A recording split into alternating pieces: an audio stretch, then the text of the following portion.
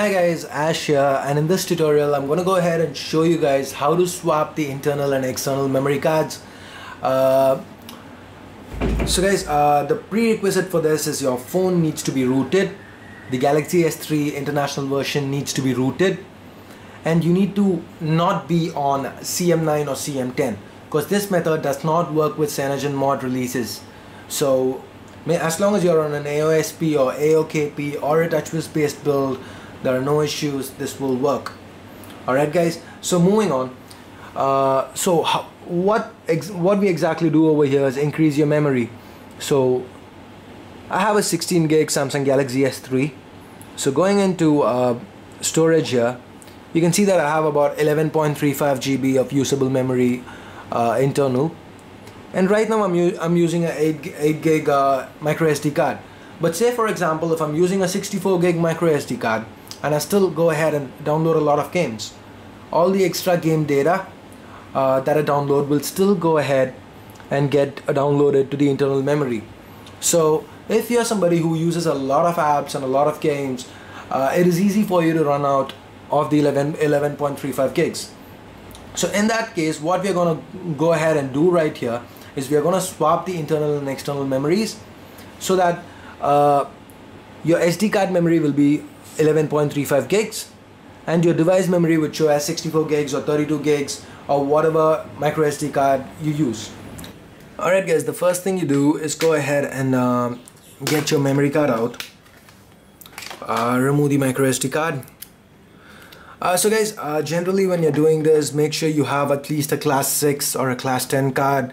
It will work with the others too, just the performance might not be as good. So for this to make sense, you need to use a 32 gig card at least because the phone has 11.35 gigs. But just to show you how this works, I'm going to be using an 8 gig card over here just to show how the process works. Alright. So guys, in this tutorial I'll also be showing you how to do this and how to roll back in case you don't like the mod and you just want to go back to the way things were. So just get a micro SD card adapter, plug it into the computer and connect your card. Alright, so here you can see it's a 7.46 is the usable memory. What you do is right click, hit format and format it as FAT32. Alright, or you can format it as exFAT as well. So generally for 16 and 32 gig cards you can format it as FAT32, and if it's a 64 gig card use exFAT because you won't be able to format it as FAT32. Alright, so allocation size default and hit quick format and start.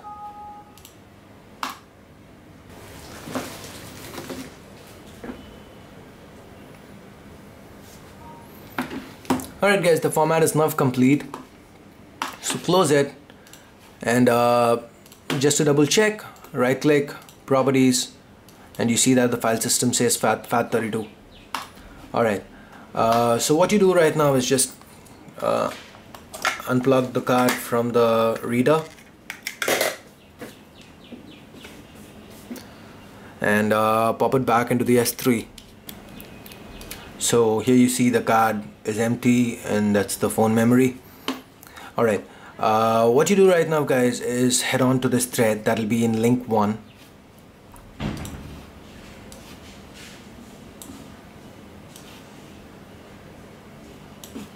Alright, and if you've formatted it as exFAT, select exFAT.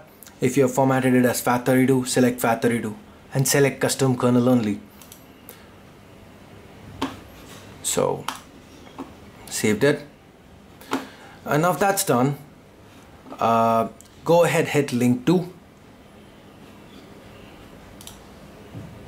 and that will take you to this website, CR kernel for S2 and S3, and download the latest CR kernel download zip for Clockwork mod recovery.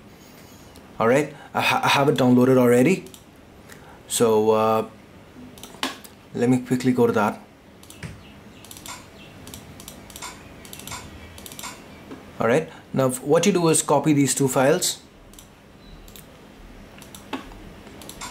onto the external SD. Alright guys, now that it's done, we're done with the PC part of this tutorial. So let's get to the phone now.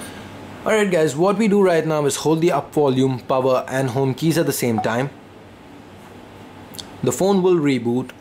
Keep holding it till you see Samsung Galaxy S3 displayed on screen, and once you see that, you can let the 3 keys go. So right now we are in clockwork mode based recovery. So guys, what's recommended here is you flash a new ROM while you do this process. So starting from fresh is the safest method or the easiest method to go ahead with this. But if in case you do not want to go ahead and switch to a new ROM, you just want to go ahead and keep the existing ROM, it is still possible.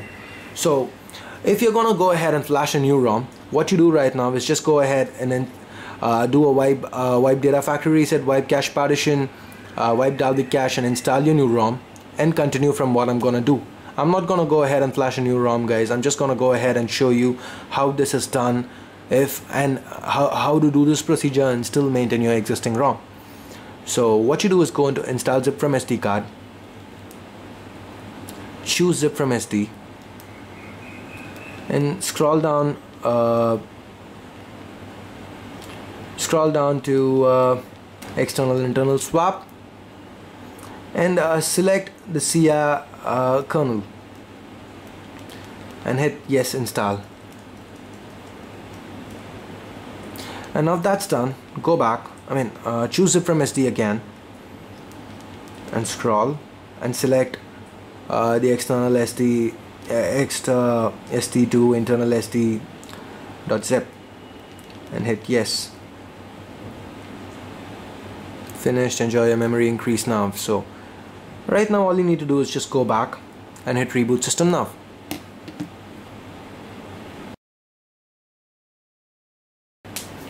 Alright guys, we're up here. So just to quickly show you, going into settings here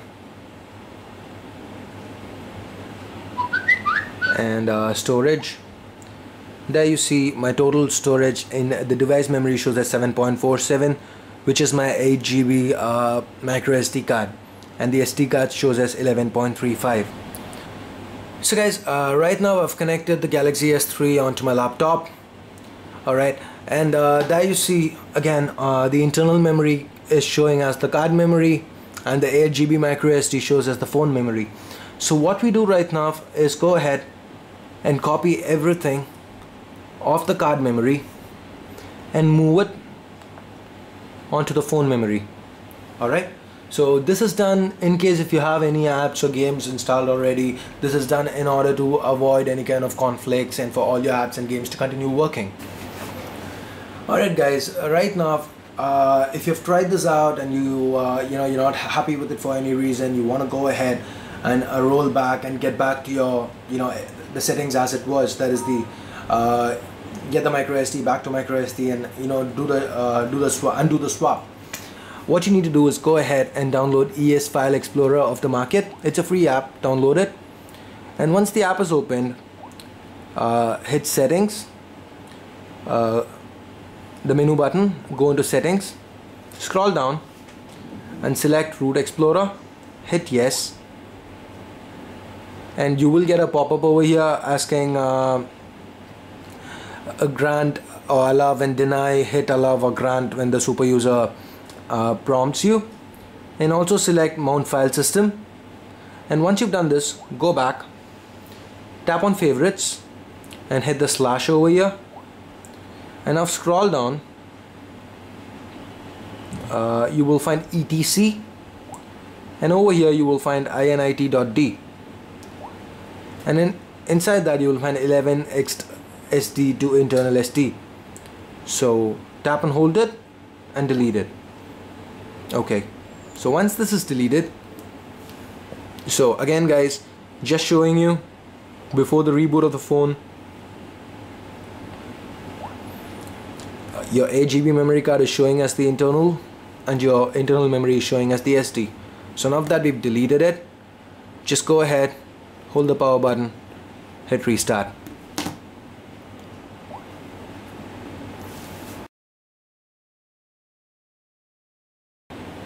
So we're back up guys.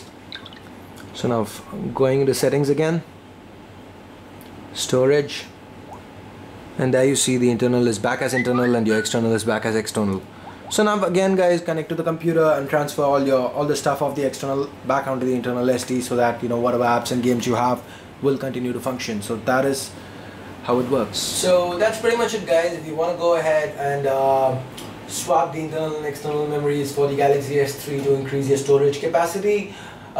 So if you guys have any questions, leave it in the comment section, or you guys can hit me up on Facebook or Twitter, or you can email me directly. All my contact details are in the description.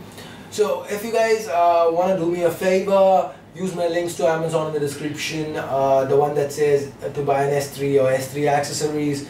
Use those links. You don't have to necessarily purchase S3 related stuff. If there's anything that you could purchase off Amazon, go through my links, and I tend to make a few cents to a few bucks no matter what you purchase. So that's pretty much it guys. That is if you guys want to help me out. And moreover, before you go, make sure you hit the like and subscribe buttons, because I will be coming on with more videos for the Galaxy S3 i9300. Till then guys, thanks a lot for watching, and you guys have a great day. Bye bye now.